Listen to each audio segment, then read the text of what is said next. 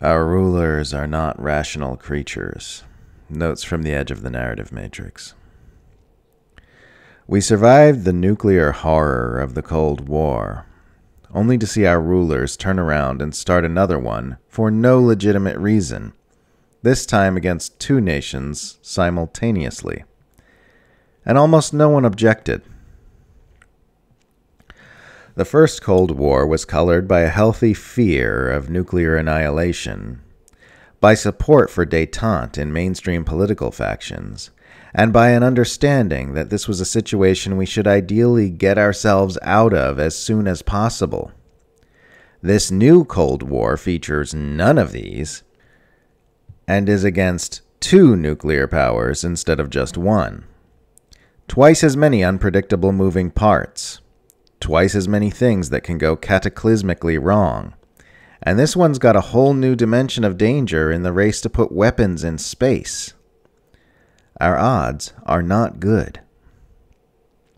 I probably won't feel such an urgent need to keep talking about this as much once I start seeing some real sustained acknowledgement in mainstream circles that there is a very, very dangerous game being played here, and heroic efforts need to be made to de-escalate it.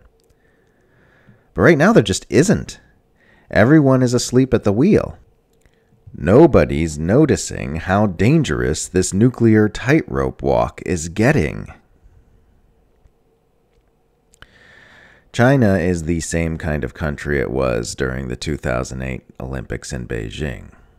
All that's changed is the level of power it has on the world stage, and therefore the threat level it poses to U.S. planetary domination.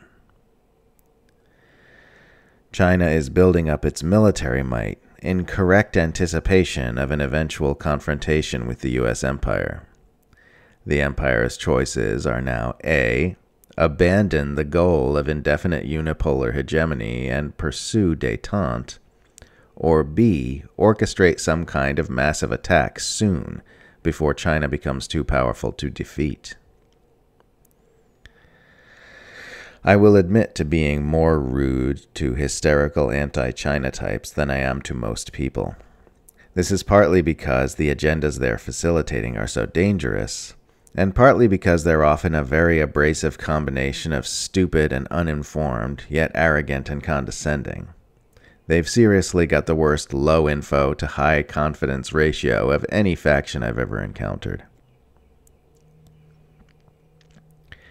Many Bible verses have done lots of damage over the years, but among the most destructive has been, "The poor you will always have with you," from Matthew 26:11. It's been used often to argue that poverty cannot be eliminated, which at this point in our development is simply false.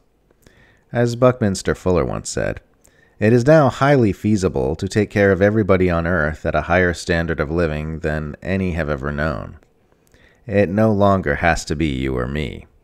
Selfishness is unnecessary. War is obsolete. It is a matter of converting high technology from weaponry to livingry. Allowing poverty to continue is now a choice. It is not a choice being made by you or me or any ordinary person, but it is still a choice being made by the drivers of global capitalism. We could eliminate it, but we don't, and we accept this as normal because we're brainwashed. We could be living in a world where people collaborate with each other toward everyone's benefit, but instead we're waiting around to find out if we'll all die in a nuclear holocaust because some neocons convinced everyone in Washington that the U.S. must maintain unipolar hegemony. People ask, how come you still write about the world like nothing's changed since COVID? Because as far as my line of commentary is concerned, nothing has. We're still hurtling toward Armageddon and dystopia just as I was describing before 2020. There are just new justifications and details behind some aspects of that trajectory. We're still headed for disaster unless the people rise up and use the power of their numbers to turn us away from the trajectory toward doom. And that's still not going to happen as long as people are being propagandized. This is all still the case just as it was in 2019. The emotions of the hot news story of the day often make it hard for people to clearly see the horrific nature of the status quo that has already been in place for a long time, the abuses of which have been far, far greater than the COVID-related ones. In terms of abusive systems held in place by propaganda and authoritarian force, the ones we had in place in 2019 dwarf the measures we've put in place since by orders of magnitude. Many just didn't notice them because they've been conditioned to accept them as normal. A big part of what I do here is try to help people see the mundane horrors of the status quo with fresh eyes. If someone was teleported here from an alternate Earth with a healthy society, they would never stop screaming. Leftists who spend a lot of energy conformity policing the online left are admitting that they're only in this for the egoic currency of social media reactions. There's no other reason to look at our world's problems and decide that that's the most useful expenditure of your energy. If you look at the dire straits humanity is in and then decide you're going to spend your time and energy calling Jimmy Dore a fascist or Max Blumenthal an anti-vaxxer or whatever, you're admitting you're not in this to make the world better. You're not interested in fixing this thing. The most powerful people in our world pursue power for its own sake and do so with amoeba-like levels of wisdom and insight. Don't attribute any higher order of decision-making capability to them than you would to any random acquaintance in your life. If anything, attribute less. Most people are deeply unconscious and patterned. Ruling elites are no exception, and in fact they are more unconscious. It's a common error to think of these people as rational actors. Really, their minds are running on autopilot in response to conditioning put in place long ago. That's why you'll see them continuing policies which destroy the biosphere they depend on for survival or escalating military aggressions between nuclear powers. They are not making cool, rational decisions. They're acting out impulses within themselves that they don't understand.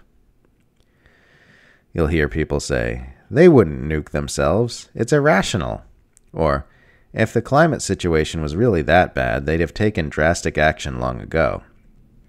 But this assumes you're dealing with rational minds, and not what are essentially neurological computer programs. Really, you're just looking at highly traumatized organisms mindlessly acting out patterns set in place much earlier in their lives to cope with distress and gain a feeling of safety and security. And virtually none of those patterns are useful for running the world in a sane way. Any analysis which holds that elites wouldn't do something simply because it's not rational is an analysis which omits the important fact that, as Robert Heinlein put it, man is not a rational animal. He is a rationalizing animal. These people are not gods. They're barely even humans. You're far from the truth if you believe the official government runs things. You are closer to the truth if you believe unelected plutocrats and secretive agencies run things.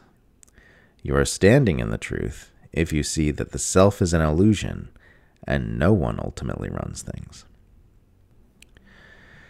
It's not true that beauty is in the eye of the beholder. The absence of beauty is. Beauty is everywhere.